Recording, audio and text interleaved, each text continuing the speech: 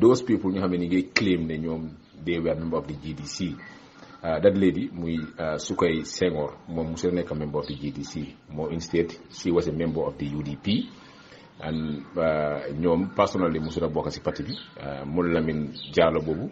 he was a member of the party, but leave na GDC since 2018 during the local government elections. From there, mu dem support a PPP candidate. So ñooñu the councillor of that councillor Amadou boobu moom yàgg naa bàyyi GDC since last year.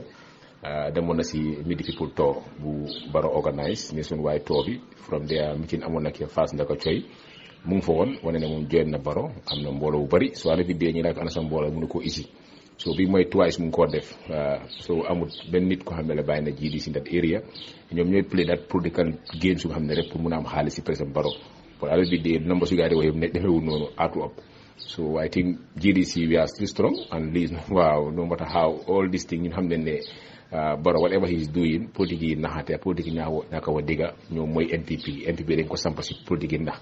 boo leen nax Gambian si yëpp from there ñu mun a from the party so whatever they are saying about GDC loolu amut nekku digga so ñun bakki Demba Ndiaye rek almost 1,500 young people from Barrow come then ñu ëppul di bokk GDC it was a live at all the media houses so ñun whatever we are doing and this dafa rek transparency nekkul nga xam ne we force people to come and say that man GDC waxal na GDC nga nekka